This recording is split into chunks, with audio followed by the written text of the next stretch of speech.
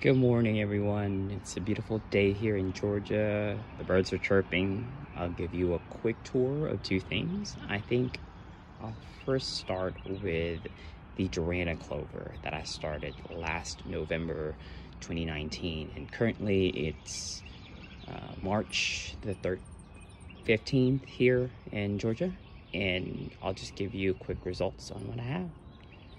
So just to give you a quick history, this side yard used to be just weeds and mud, and it was a lot of just nothingness, and I thought it was going to be hopeless because at that point I've tried so much grass, and I've done some research about this clover lawn. So I actually used a local clover called Durana, and this is how it's looking like.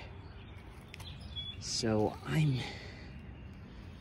overall very satisfied with it. Right now it's about 3 inches tall, but it's just this beautiful green clover that's starting to get thicker and thicker by the day. Just to give you an idea, I started the backyard and the side yard at the same time, and this is how it used to look like when I started it. So as you can see, this is the bare portion of it, and that's how it was 4 months after.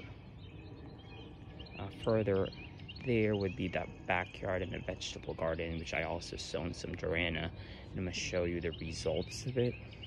But I am generally satisfied. So when I was doing some lawn researches about clover and how it brings back nitrogen to the ground, I came about a lot of different breeds or varieties like the micro clover, Dutch white, red clover, but I ended up using Durana because it was a good local variety that was made here in Georgia. This is another bare lawn that I started to seed with it. As you can see, there's still some bare spots, but slowly growing in there, slowly filling it up. And that is how it used to look like. I haven't seeded this area yet. See how weeds and mud is everywhere and moss? That's how this whole side yard used to look like. This is where the cut line is. So I'm gonna reseed again later in the fall and see how it works. That's my vegetable garden currently at the works.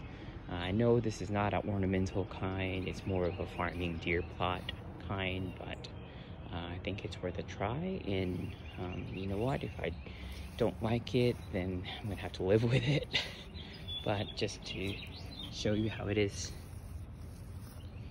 in a residential application setting and how it starts. So if you have any questions or if you have any tips, just message me, leave a comment, and I sure appreciate it if you guys also can share something about Durana.